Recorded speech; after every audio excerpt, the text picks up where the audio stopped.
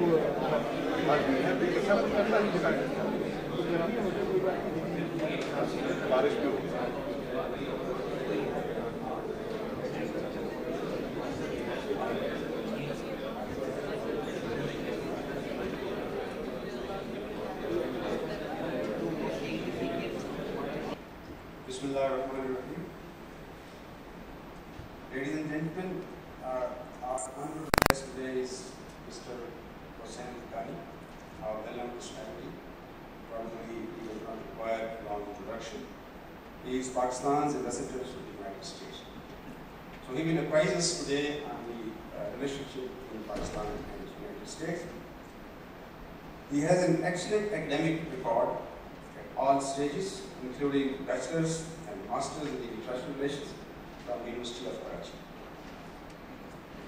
Ambassador Haqqani went to the United States in 2002 as a visiting scholar at the Carnegie Nobel for International Peace in Washington, D.C., and then professor at the School of Advanced International Studies at Johns Hopkins University. He has had a distinguished career in government and has served as an advisor to Prime Ministers, Mr. Ghulam Mustafa Jatoi, Mr. Nawaz Sharif, and Ms. Benazir Bhutto late. He was Pakistan's ambassador to Sri Lanka from 1992 to 1993. He was closely involved in evolving the role of South Asian Association for Regional Cooperation, that is SAARC. Besides his ongoing assignment, he is also Associate Professor for the International Relations at Boston University and co-chair of the Project on Islam and Democracy with Hudson Institute, Washington, D.C. since 2004. Ladies and gentlemen, the ambassador has great scholastic approach and has authored a number of books in addition to a long list of research publications to his credit. Ladies and gentlemen, the honorable guest, Mr. Hussain Haqqani. Ladies and gentlemen, it's a privilege, a pleasure and an honor to be here at the National Defense University today. Instead of focusing in a very limited manner on US-Pakistan relations, I'm going to try and expand my initial remarks, and I will try to keep them very short so that there is a more robust session of questions and answers, because I have become very accustomed to tough and harsh and strong questions. And the focus of my remarks is going to be the difference between what I describe as an emotion-based foreign policy and a reality-based foreign policy. Let me just go back into history. When Pakistan was created in 1947, we were unprepared. Very openly and clearly, we all acknowledge, we all realize, we were unprepared for moving forward as a new nation state. Our leaders worked very hard to overcome that difficulty. There are all those stories about how there were military units without equipment. There were civil servants who sat on old boxes instead of in proper offices in Karachi. Karachi was not equipped to be the capital of the world's then largest Muslim nation in the world. And we had an eastern wing, we had a western wing. We, for a long time, continued with British officers in our armed forces and with British civil servants in our civil services. The part of British India that we inherited was not sufficiently industrialized. We inherited only 17% of the resources of British India, of our revenue sources of British India. We inherited 33% of the ground forces.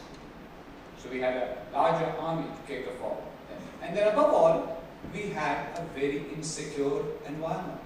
Afghanistan initially balked at the idea of an independent Pakistan and questioned our entry to the United Nations. Of course, they dropped it very quickly, but at least that did, and that created concerns about our future in the northwest for us.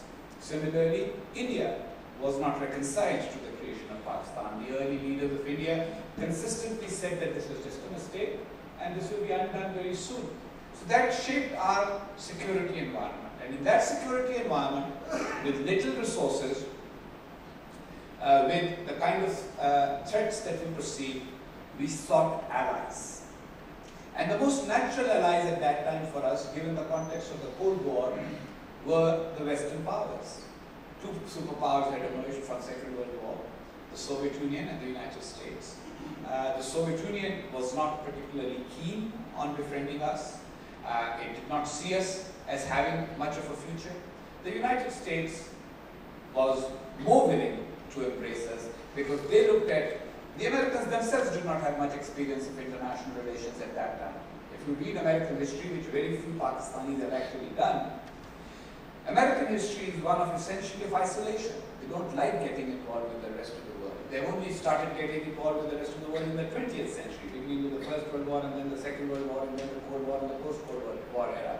Otherwise, in the 19th century, they didn't even have much of a large standing army that played any roles beyond their own territory. And the Indian wars and a few wars with Mexico or territory were the only things that they actually did.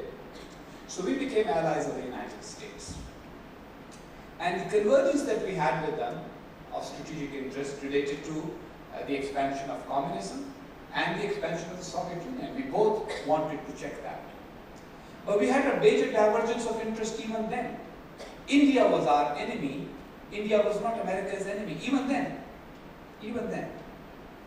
Now, usually it's not very difficult, it's not impossible for two nations to work things out while having different enemies. For example, even today, just as Pakistan's views about India are not shared by the United States, America's views about Iran and North Korea are not shared by Pakistan. So it's perfectly possible for two nations to have an alliance in which you do not actually have a total convergence of interests. You have some interests that are common, some interests that are not common, and then some interests on which you can work together. However, through the 50s and the 60s, the alliance moved forward, and it is my contention, and you can disagree with that, and many people probably do, emotions started to play on our side, and impatience started to play on the American side. The beginning of the US-Pakistan trust deficit, as we call it today, fashionably, started in 1965. Because during the 1965 war, the Pakistani expectation was that since we've gone to war with India, the Americans should come on our side. And they said, we will not, because this is not our war. Fact still remains that most of our equipment in that war was American provided. The Patton tanks were American. The Sabre aircraft were American. So we went to war with American equipment, but some of our political leaders at that time, and some military leaders who had become politicians, like Field Marshal Ayub Khan, because once he took power, a military officer, when he takes over power and becomes a politician, then he starts thinking more like a politician than he does as a military officer. And Ayub Khan was the first one of them. And he came up with this slogan, friends not masters, and that has still lasted today. But let us be honest, friends not masters is a slogan, not a policy, because in any case, all relationships, no relationship is ever equal, but all relationships do not have to be so unequal as to be humiliating. And that is what we are trying to find the equilibrium for now after many, many years. We've gone through many ups and downs, and of course we had an incident on the night of the 1st and 2nd of May that has also infuriated us. But again, I would invite the audience as well as everybody else to start thinking about international relations with minimal emotion. Minimal emotion. It should be Lord Palmerston's famous saying that there are no permanent friends and permanent enemies, only permanent interests. So let's look at our environment. In our environment, what are our two principal concerns? Our security, and who, if I ask you, and you are all welcome to speak out, maybe there will be many voices, but I have a feeling that if I ask you this question and ask you to loudly answer it, there will be only one answer. What is the principal national security threat to Pakistan? Where does it come from?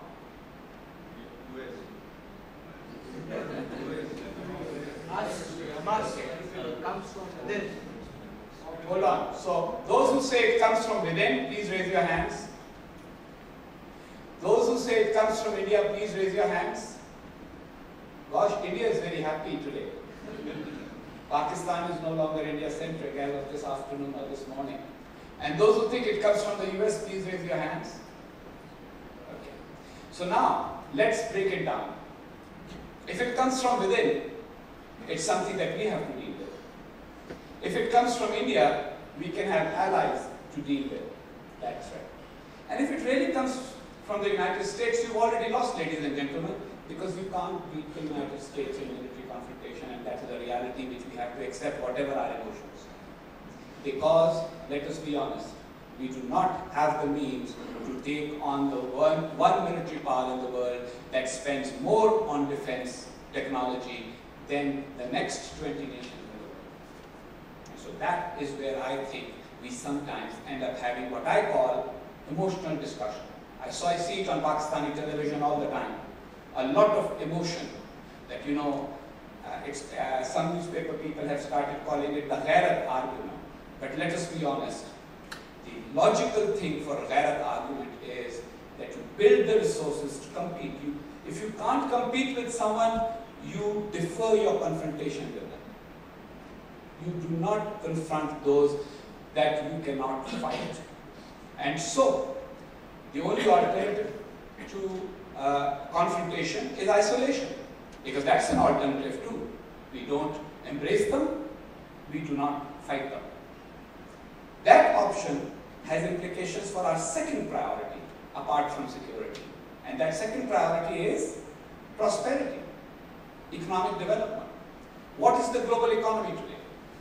Look at the global economy, and in the global economy, who are the major players? The United States is the world's biggest producer and the biggest consumer. The United States is the world's biggest lender and the world's biggest borrower. China, a great nation, basically, who is China's biggest trading partner? So, which country's bonds, treasury bonds, are the biggest part of China's foreign currency reserves? And so right now we have a moment. Now I'm not saying it's a moral question of whether it is right or not. Like in a village, the question is never the morality of who should be Chaudhary, but sometimes there is a Chaudhary. And it's in the interest of the village not to fight with the Chaudhary, at least unless and until they have got their alignments right and they've got it all worked out. So my submission is that a reality-based foreign policy of Pakistan needs the following 4 elements. Number 1, we need to be aware of the two threats